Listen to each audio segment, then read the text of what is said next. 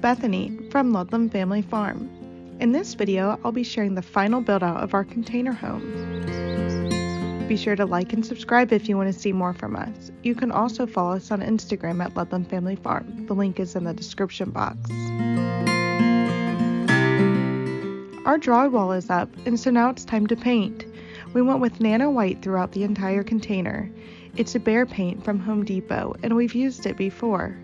It's the perfect shade of white and makes the space look really clean and open. We'll be adding an accent color later and wood trim throughout to help balance out the white. Now that the walls are painted, we can add the flooring. We did Pergo Clip Lock and Sun-Veiled Oak. We really like this color because of the different tones in it. It has a lot of the browns, but also some darker gray tones as well.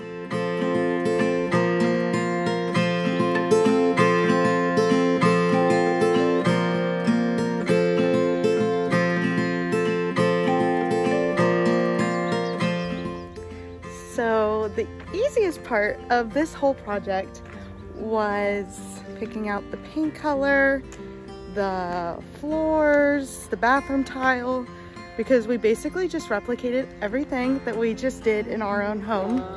So we bought our house right before she was born, and we moved into it not even a month before she was actually born, but we did have a little bit of time before to get it ready. So we were in a really big rush, so we focused on the most important things, which for us, that was painting everything, putting in new floors in the bedrooms, and we did one bathroom. And we want to do so much more, and we will actually most likely just document it as we go, but we need to take down some walls. And so once we take down the walls, then we can go in and do all the other flooring inside, and we want to put in a wood burning stove for this winter. We are going to redo the kitchen. We're not redoing all that until that wall comes down. So one thing at a time. Our first focus here is getting this container done. It's almost done, and then we can start focusing on our home and making it beautiful and just a really nice place for Lakey to grow up. The end is in sight with this container project, and then we're actually going to start getting some animals.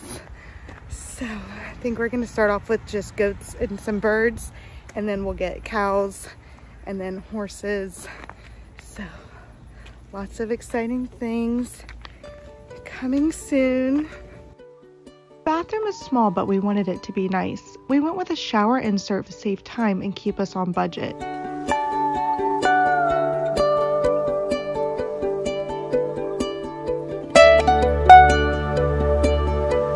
The floors are Cityscape Gray from Lowe's. I love the concrete look, but a lot of tiles with this look can be costly. These came in at just $2.10 a square foot. Such a good deal. The quality is amazing, and we're really happy with them. Hunter originally picked up a vanity from Home Depot, but when he went to install it, we realized that the depth of it is too big and would make getting in and out of the shower difficult. I did some online searching and found a vanity that was smaller and would fit in the space perfectly.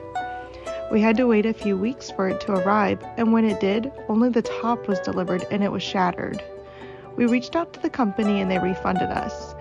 I took the chance and reordered, and this time it arrived in perfect condition. That was such a relief.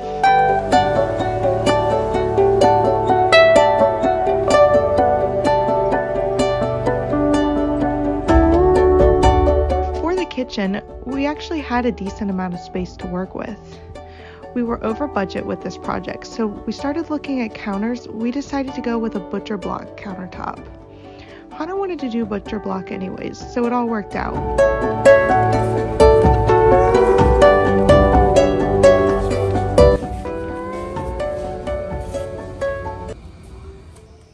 It's a cabinet day. We just tested our water. We don't have any leaks. We capped it off and then just turned it on to make sure before we put these cabinets in and fasten them to the wall that we're not going to have any issues.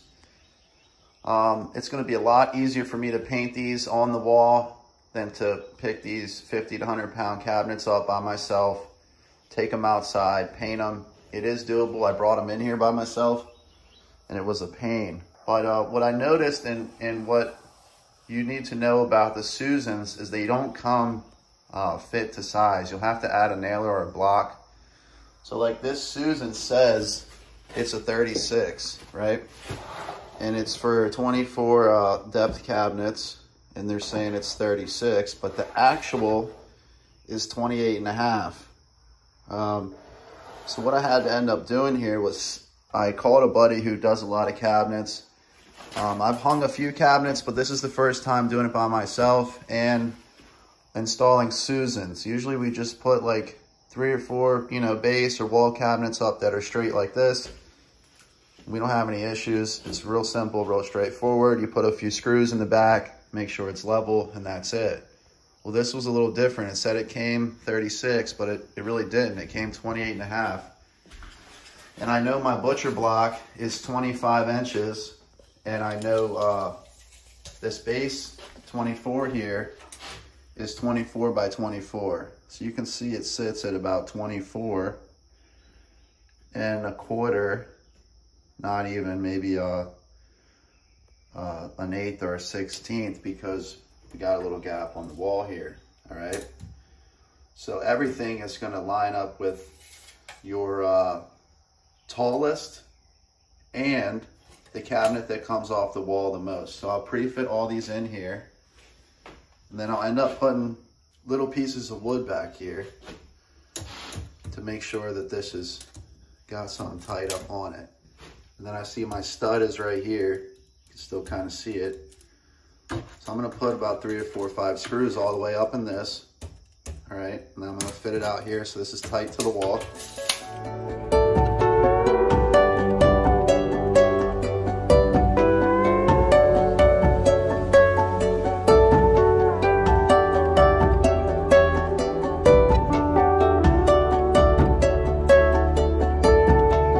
We knew we wanted to do green, white, and wood throughout the container, and we thought about doing a green tile backsplash.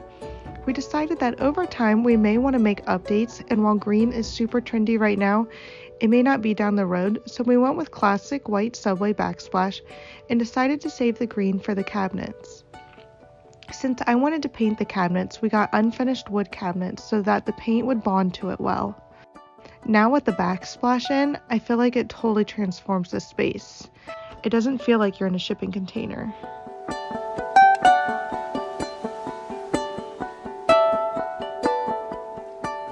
All right, so I'm building some floating shelves here today.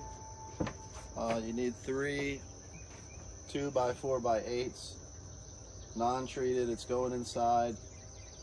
And if you're gonna have some weight on that shelf, we're gonna lag this block into the wall, just like you're building a wall. So we're basically gonna frame out a shelf. We'll frame this out, and then we'll lock this piece into the wall, and then we'll put this finished piece on. So what we did here, our 2x4s are 1.5 inches each. And I cut 12 pieces, and I'm running a stud every 12 inches and then 2 on the end. So you need like 10 to 12 pieces, something like that. I got 10 here, 12, and I'm gonna lock all these in. These are 5 inches plus 1.5 inches on the 2 finishing 2x4s. So your shelf will be 8 inches, and then you'll put a finishing piece of plywood around it. Some people will like build it and then slide another piece over, but this is a lot easier and faster. You just build the whole shelf on the wall and then finish it on the wall. So I'm just gonna lock all these in real quick.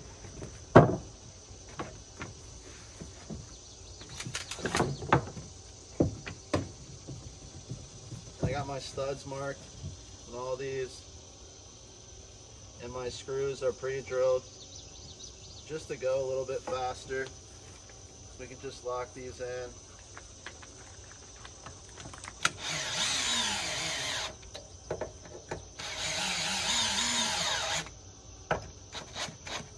You could use a nail gun too, but the screws secure it a little better. Same on your decks. Nails, like if you see old nailed decks or old nailed drywall. A lot of it's coming out. The screws won't do that.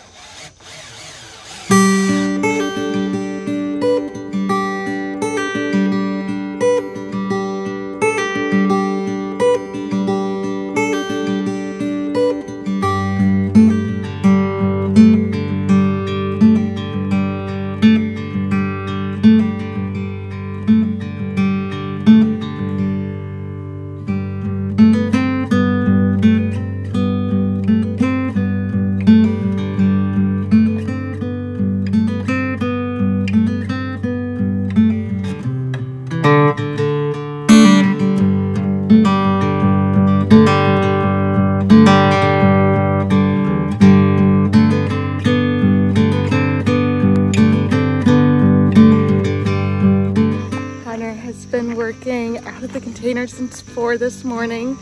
We are bringing him a cup of coffee. There was a really crazy storm that came through last night and blew the container door open. We don't have a lock on it yet, so getting that, but there was water everywhere, so he had to clean all that up, and at that point he was up, so he's just been working.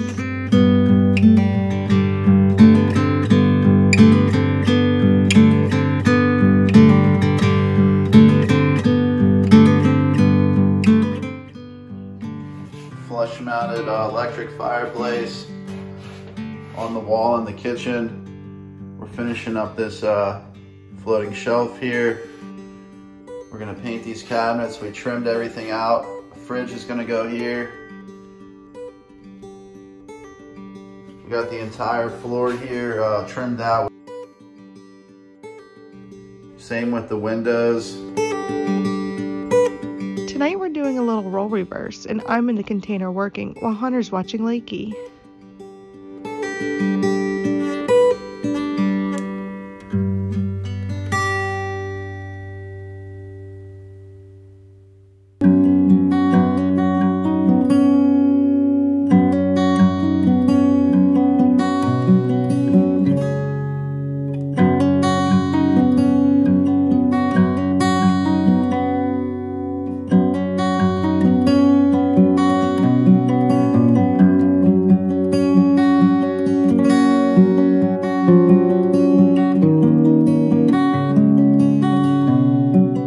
Stepping away from the container today to spend the day at Assateague.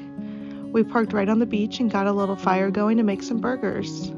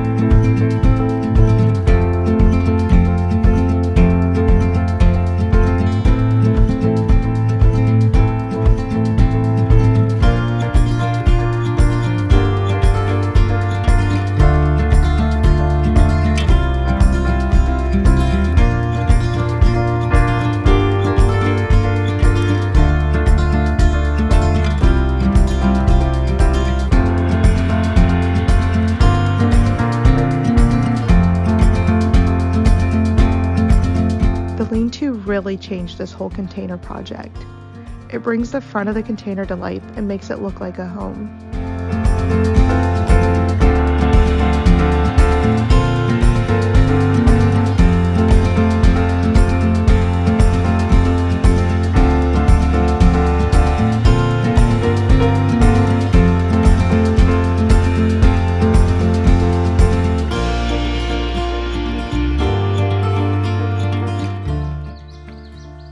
Hunter's doing the landscaping today. About to take little princess and put her down for her nap.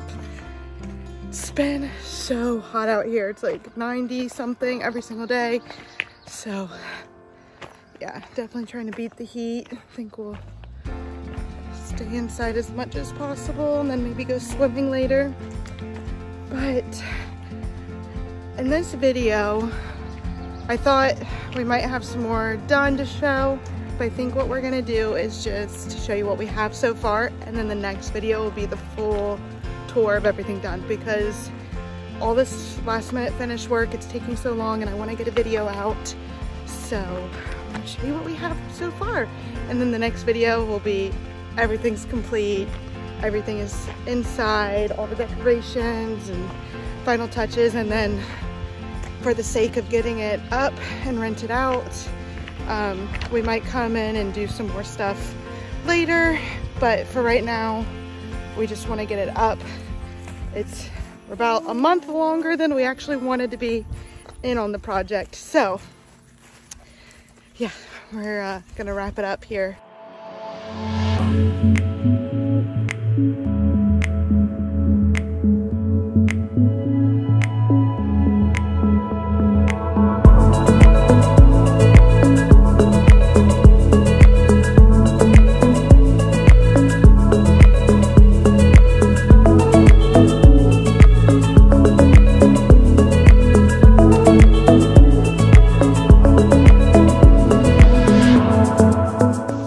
Started staining yesterday, and when he comes in I asked him, how is it, like how does it look? And he goes, it's gray. Well, we didn't want gray, so I'm like, what do you mean? And he shows me pictures and it's gray. It looks like he painted it gray, and it's so bad. And so we're both freaking out, and we both just needed the night to think about it, like what to do. So I think we're gonna sand first, but he did sand a little part. He said it came off, so hopefully that works. It's such a shame because he did all this pretty woodwork. We have the pretty wood counters, and we just want it to be the right color. So hopefully we can resolve this, and it's just, yeah.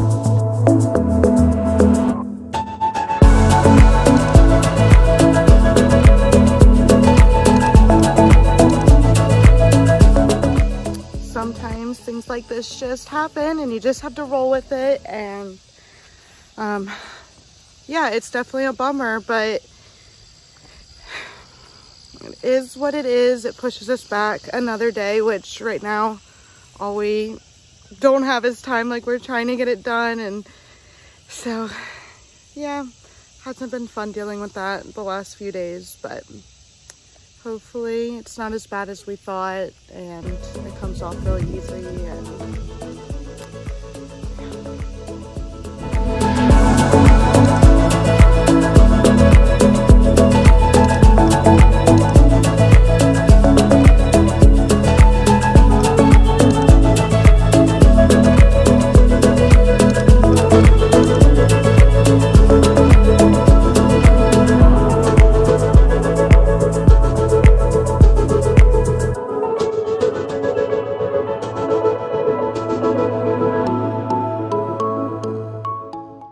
Hunter spent the whole day sanding the counters. We want them to match the floors as much as possible, so he sanded it down so you could see the wood tones coming back through, but it still has some of the gray.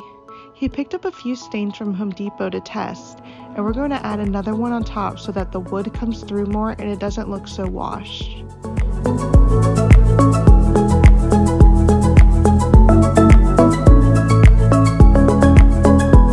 I'm actually very happy with how the counters turned out and love the color. At first, we were wishing that we had just kept the original wood color after the whole gray counter fiasco, but looking back at the before pictures, I really love the way they turned out. They look so good with the green cabinets, and it really all worked out in the end.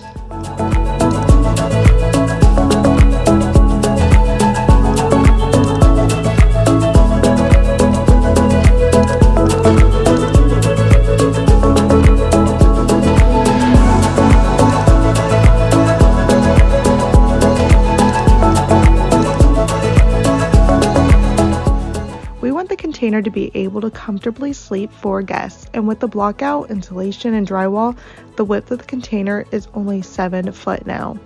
Finding a couch that would pull out and fit in the container was a bit of a challenge. I looked at a few futons, but I didn't really love any of them, and a lot of the reviews said they were uncomfortable. I found a couch from Article that pulls out and doesn't take up as much space as a traditional pull-out couch. I'll link it in the description box. It's nice and firm, but still comfortable. It's the perfect couch for a shipping container.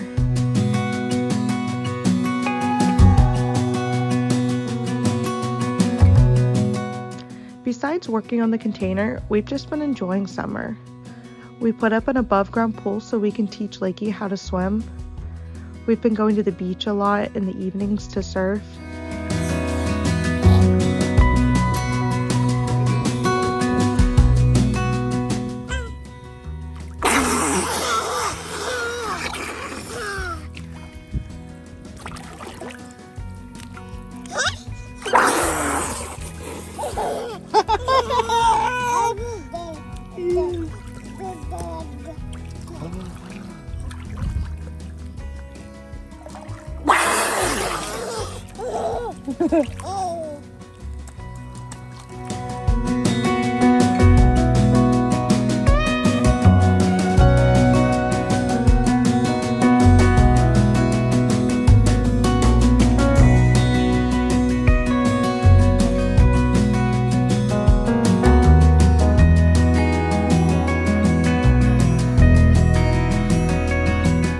Hunter took a surfboard to the face the other night and ended up needing stitches, but other than that, it's been a really good summer. In my next video, we'll give the full container tour. Everything will be done, and we are so excited to be closing this chapter of our lives. It's been such a neat experience, and we've learned a lot, but we are really ready for things to slow down a bit. We will be doing a video covering the entire budget for this build, and then we'll start documenting our next project. Follow us on Instagram at Ludlam Family Farm. If you enjoyed this video, be sure to like and subscribe. We would love to hear from you in the comments.